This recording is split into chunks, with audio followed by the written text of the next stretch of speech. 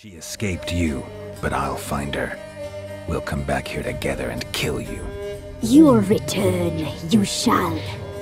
Our fates are bound. And one will die, but it shan't be one of us. Now you shall chase shadows and wander midst fog. Each time you see her, she will be a mirage.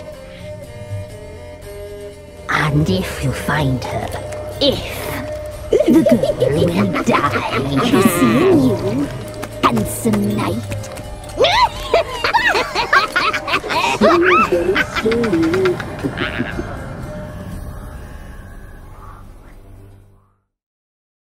Welcome back to another Witcher lore video. Today's video is going to be on probably one of the most requested videos I've ever had. So, as you can tell from the title and the comments, today's video is going to be on the Crones. So to begin with, some basic info on the Crones. The Crones, also known as the Ladies of the Wood, are three witches who live in the swamps of Velen. Their home is known as Crookback Bog. Now, most of you will probably know this because you'll have played The Witcher 3, you'll have done the mission, as it's one of the main missions in The Witcher 3, called, I believe it's the Ladies of the Wood, where you discover the ears and you discover the children, and it's a whole ordeal, but that's basically where they're from. So, the Crones are called the Weavess, the Brewess, and the Wispess. And I'm not sure if I'm saying that correctly because I haven't heard anyone actually say their names for a long time, but I'm assuming that's how they're said. So next, the Crones are actually ancient and are said to have been around since the reign of the first human kings, and possibly even since the coming of the elves. So they are ancient, they are one of the most ancient creatures within the Witcher universe, alongside, I'd say, probably Gauntlerim and the higher vampires. So, their creator is known as the Lady of the Wood, or, as she is now more commonly known, the Ghost in the Tree. So you may remember this as there's an entire questline surrounding it. If you've never done this option before, you can actually have it turn into a black horse and it saves the children, etc. There's a lot that goes into it, but for now, let's just call her the Lady of the Wood.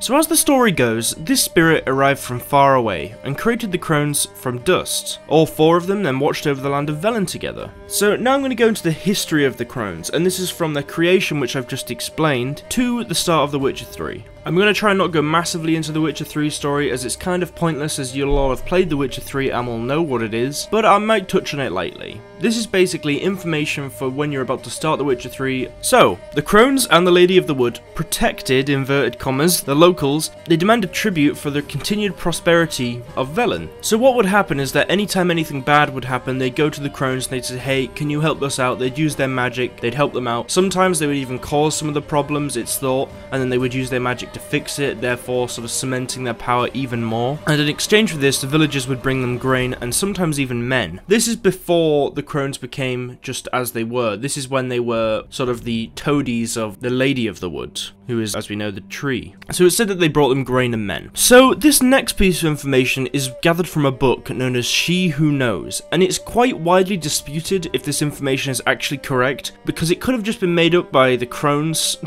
to make their creator seem worse than she actually was, as it's believed that this book was written by somebody who probably worshipped the Crones in some sort of way, as they wrote an entire book about them. So it's very possible that the next piece of information coming up might not be true, but we'll take it as fact for this video. So anyway, to continue, eventually the Lady of the Wood began to slip more and more into madness, and actually began to start destroying Velen. So the Crones killed her and imprisoned her spirit in a tree, which is the tree you meet in The Witcher 3. So after their creator's death, the Crones became the true sovereigns of Velen, and helped its inhabitants to survive through hardships at the price of unquestioning obedience. The Crones actually work in a very similar way to Gauntlerim, and ask that for every request they have a price. For example, the Baron's wife needed help, so they made her a deal that in exchange for her child being stillborn and her being able to get away from the Baron, she would actually become their slave. She just wanted it to sort of be magically removed. She didn't realise she'd still have to give birth to it and it'd just be dead, which is horrible. What in fact happened actually is the Crones used their magic to cause the fetus to basically suck the life out of her, if that makes sense. So as the fetus sucked the life out of her and the fetus died by doing this, it would not only kill her spirit and sort of take away a lot of what makes her her, but it would also die and wither away, is what it was described as. So Anna, which is the woman known as Gran in The Witcher, she actually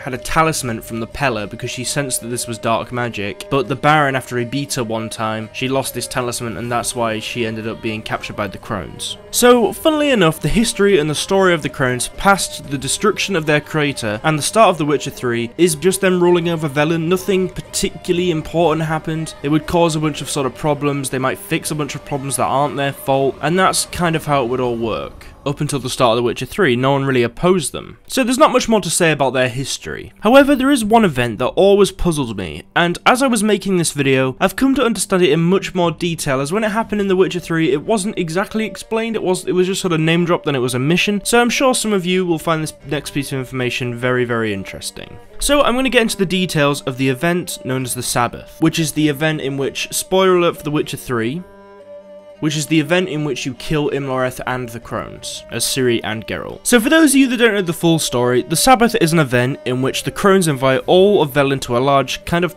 party, which celebrates the rule of the Crones. In some occasions, they even invite important evildoers, such as Imlereth. Every year, the peasants converge at Bald Mountain and present 3 beautiful youths to the Crones. Peasants were actually under the impression that if they sent 3 beautiful youths up to the mountain, that they would be returned with the lady's enlightenment. But what Geralt and Ciri soon discover is that the youths are being chopped up and eaten in a stew by the Crones, who love to devour young and strong blood. So what would happen is, the day after the Crones have eaten these youths and killed them, they would shapeshift into the eaten youths and return home with the families of the eaten youths. So they would appear to be incredibly happy and enlightened and everything like that, but after a short while, they would actually state to the families that they wanted to leave, as the Crones' enlightenment has shown them how they could gain riches and see the world, so they leave Velen forever. However, we know this isn't true, and that's just an excuse for the Crones to return to Crookback Bog, as the youths are already dead, but at least the families don't know. So as I said, the Sabbath is an annual thing, it occurs every single year. This is basically what happens every year. They bring tribute, grain, etc. They bring the youths, they have a party, they celebrate the Crones' rule. That's what the Sabbath is. So for the final part of today's video, I'll go over each individual Crone and then read the Witcher 3 journal entry on them as a whole. As that journal entry does cover a lot of what I've said in this video, but it also covers a couple other things that I left out. So first, the Weavess, if I'm saying that correctly, or the Weavess. So to begin with, she is the youngest of the Crones. So the Weavess was the one who wove the magical tapestries made of human hair. This hair was actually gathered from the young people of Velen after their cutting ceremonies, and this is a ceremony in which they cut children's hair and then present it to the Crones. So these tapestries were actually used as a way for the people of Velen to get in contact with the Crones, and were also used as a way for them to pay homage to them. So that's what the Weavess did. And after the fight on Bald Mountain, the Weavess was the only Crone to escape Ciri's sword.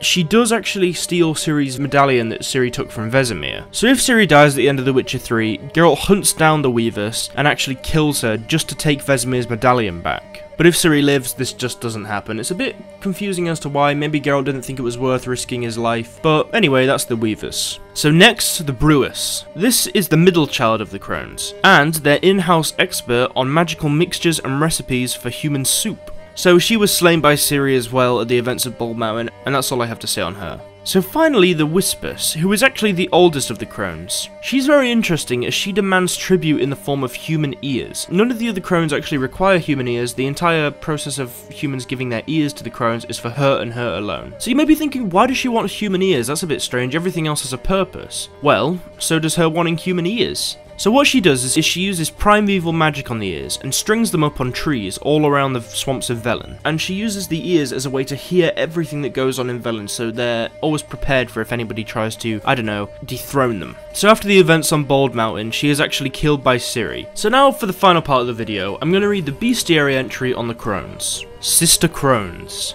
hand in hand, terrors of the sea and land, thus do go about, thrice to thine, and thrice to mine, and thrice again, to make up 9. Macbeth, Act 1, Scene 3. The isolated corners of our world harbour creatures older than humans, older than academies and mages, older even than elves and dwarves. The Crones of Crookback Bog are such creatures. No one knows their true names, nor what breed of monstrosity they in fact are. Common folk have given these 3 sisters the names Weavess, Brewess, and Whispers, and call the threesome the Ladies of the Wood, or simply the Good Ladies. The Crones act as the true sovereigns of Velen, whose inhabitants they help survive through harsh times in return for unquestioning obedience. They wield powerful magic, but one different from that of mages. They draw power from water and earth, and are bound to the land in which they live. The Crones can hear everything that happens in their woods, predict the future, twist the threads of human lives, and bring blessings as well as curses. The Crones seem, for all intents and purposes, to be immortal. Magic elixirs keep them from aging and allow them to take the appearance of young women. These elixirs and their mystical ties to the swamps in which they live also give them supernatural strength and vitality. So that's all I wanted to say on the Crones today. I hope you've learned something new. If not, I hope you enjoyed the video at least. As I've said before, be sure to follow my Twitch. I'm trying to stream on there more, but I've been very busy the past few days. I play Ark on there, I play Gwen, I play so many cool games, and I'm sure you'll all enjoy them. Also, be sure to follow my Twitter, see if we can get to 100 followers. I post videos on there automatically. I tell everybody about new things I plan to do on there, or at least that's where I'll be telling people about it. I'll be doing Q&As on there at some point, so it'll be very interesting if you want to learn more about The Witcher. So yeah, be sure to follow me on Twitter. Also, be sure to join the Discord. It's a big community now with over 160 members of fellow Witcher lovers. You can post your little collections of Witcher figures or your collections of other fandoms you like. You can do Gwent challenges on there. We now have a new text channel open to that, so if you want to challenge somebody on Gwent, stick your user in there or just try and find someone and you'll have a little DM with them, and then you can post the results in the Gwent channel if you want. And as always, a big thank you to the Patreon pledges. You guys are honestly amazing. Thank you so much for donating. You guys are awesome. As if you donate on Patreon to me, only $1 you get the rank of Grandmaster in the Discord, you get to find out what the videos are a day early. I'm thinking of even doing special videos for Patreon pledges, such as when I record these types of videos, I record a lot more than I actually need to, and it's purely to get to the cutscenes. So for example, I have my full all-gear Death March battle, and I may put that on Patreon at some point. But for anybody that donates on Patreon, you get the rank of Grandmaster on the Discord, you find out what videos are a day early, you get to have the special Grandmaster chat, which is quite fun, and yeah, you get your name at the end of every single video. So anyway, big thank you to all the Patreon pledges, you guys are the best. But anyway guys, have an awesome week, and I'll see you all later.